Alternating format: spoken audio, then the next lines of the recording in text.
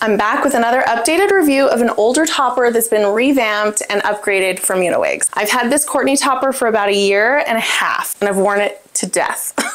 It's starting to show some serious wear, so I'm thrilled to introduce you to the new upgraded Courtney. I'll go over all the details and differences from the older version.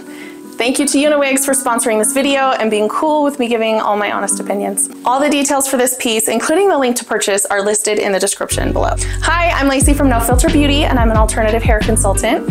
I help women suffering from hair loss find the right topper or wig online.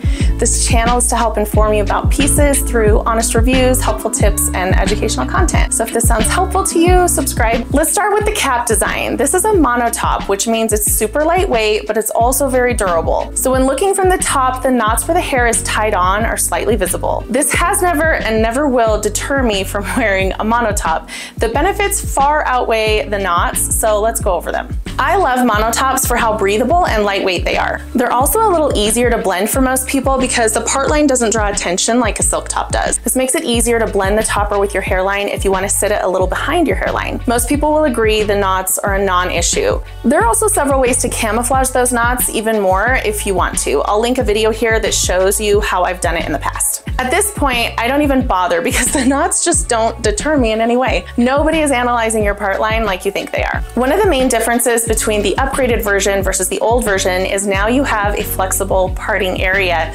So my old Courtney had a very limited hand-tied area and I couldn't change up my part.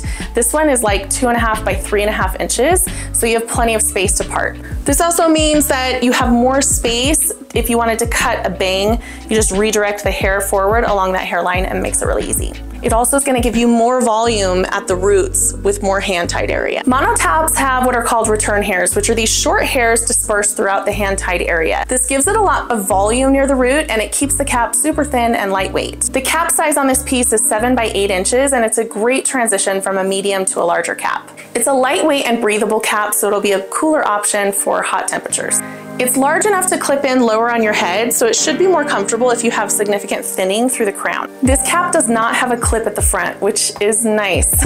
My old Courtney did, and I ended up taking it out and sewing in a comb. I think it sits perfectly flat without anything there, but if you're worried or if you're having issues with it, you can sew in a comb or a clip depending on your preference. I love how flat this topper sits, and I love that with a mono top, you can wear it a little behind your hairline if you want. I just use a little fibers to help blend, but this works much better with a mono top than other kinds of toppers. Matching your bio hair texture can be really important for a seamless blend.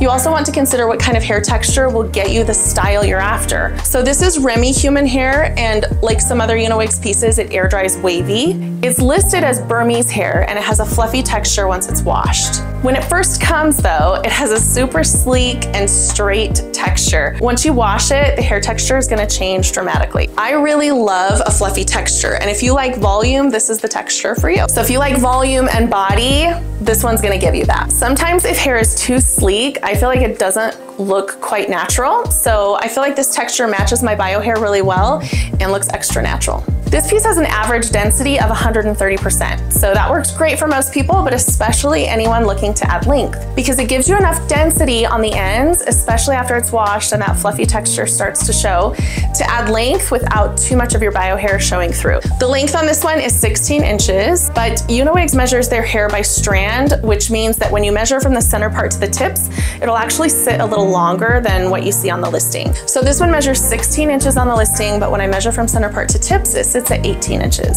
Uniwigs has started adding pre-cut layers to some of their toppers, and it's a huge improvement over the blunt lengths that they had before. It looks so much more natural out of the box, and with a little restyling, could totally be worn that way. I still recommend having a stylist do a custom cut for you though, because you'll be surprised how much more you love it if you do.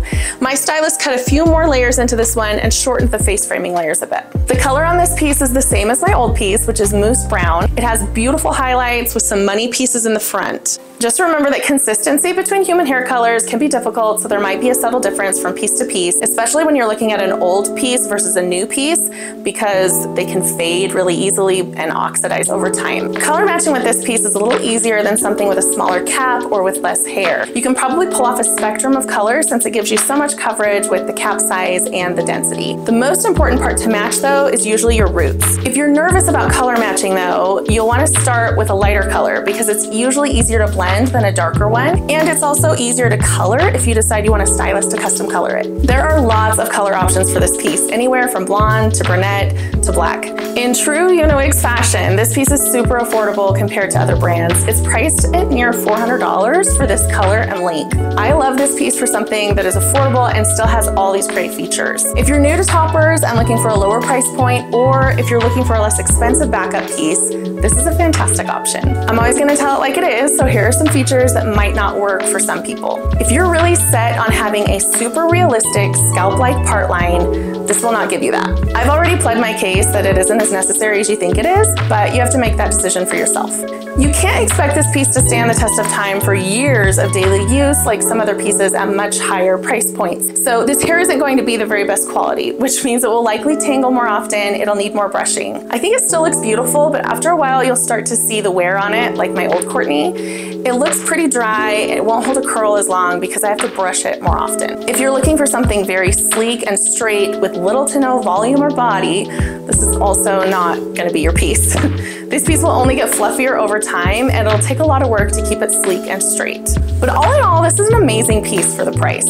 In my private Facebook group, I've seen several women purchase this piece recently and are super happy with it. If you want to see how this compares to the original Courtney review I posted a while back, you can check that out here. Also, if you want to see how this piece worked for other women, you can join my private Facebook group and get to meet lots of women navigating hair loss and hair wearing. You can catch me live there every week. I keep this group very private and secure, so in order to join, you'll need to request an invite by clicking on the link in the description box. If this was helpful, do me a favor, like it, share it, and subscribe for more hair topper education and reviews. Thanks. See you next time.